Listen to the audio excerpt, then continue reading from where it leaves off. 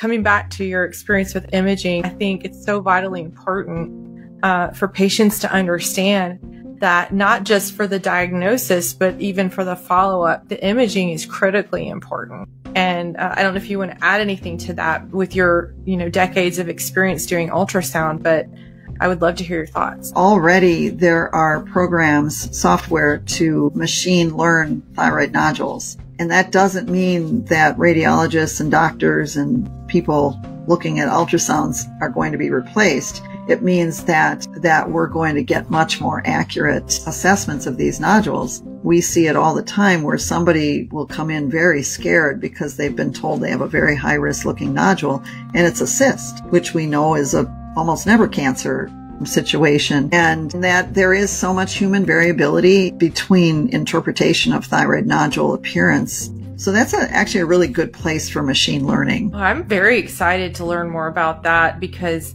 I think, a lot of people think AI, they kind of give it a bad rap. And I don't think that it's reasonable to consider, like you said, that it would replace physicians, but that, it would be this incredibly helpful tool because as a human being, you can't possibly know everything, at all at once, but this AI can. And so you could use it as a tool, not as a replacement.